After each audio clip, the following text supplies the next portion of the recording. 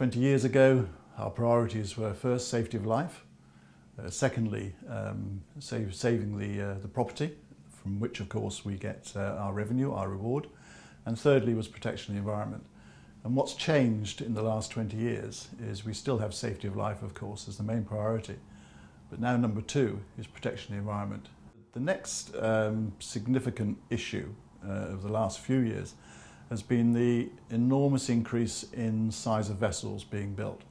The sheer physical size of these ships will present problems when we have to carry out salvage operations on them.